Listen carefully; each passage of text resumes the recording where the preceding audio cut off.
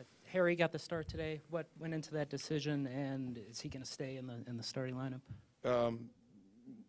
I didn't feel like we prepared well for our last game prior to this one, and that was about 10 days where our preparation and our focus in practice was not where I would have liked it. And you try everything to try to get that going, but at the end of the day, always the best motivator is starting. And Harry, and this is not saying the other guys didn't practice well, but he practiced the best, so he's going to start. And that's why I think you're going to probably see a lot of different lineups.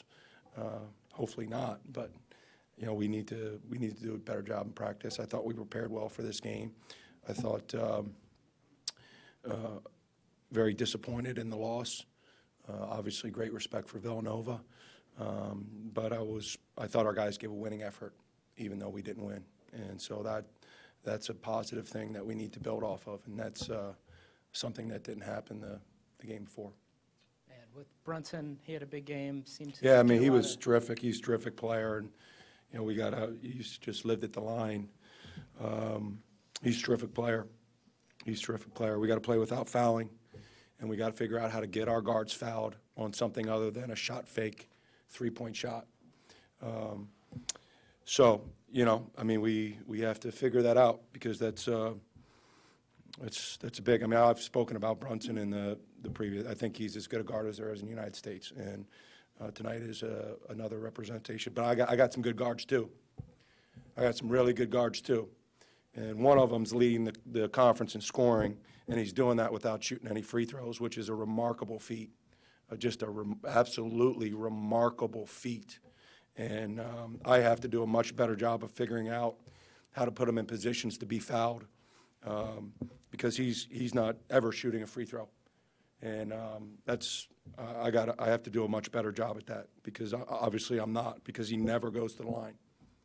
And then really, I mean, looking at that final 15 or so seconds that DiVincenzo. Sam got a great shot.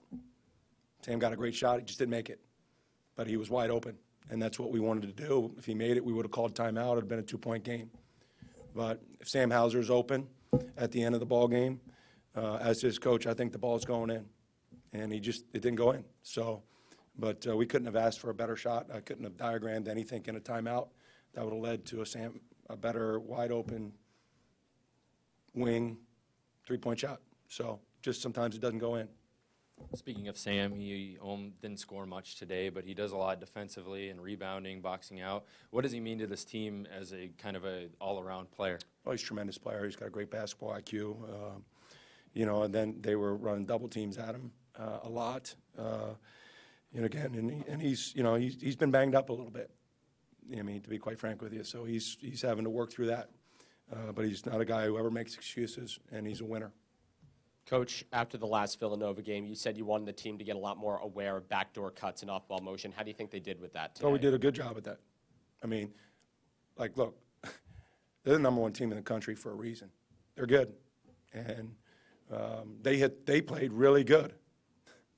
I mean, it wasn't like they were really ready to play. I mean, I'm sure they watched clips from last year and all that kind of stuff here. I mean, they were really ready to play, and when they're really ready to play, they're as good as any team in the United States. And but in terms of our defense, I thought our guys competed. I thought turnovers hurt us. We had some turnovers that we couldn't defend. But I think in the second half, there was a stretch there in half-court defense. They were like 5 for 17 in their half-court offense. So turnovers really hurt us, and the free throw line really hurt us. I mean, if we have to play our defense without fouling, and then we got to be able to get our guys to the free throw line more. And then looking ahead with Butler coming up, really in the first matchup, they really shut down Marcus Howard, and Keelan Martin really had that second half run.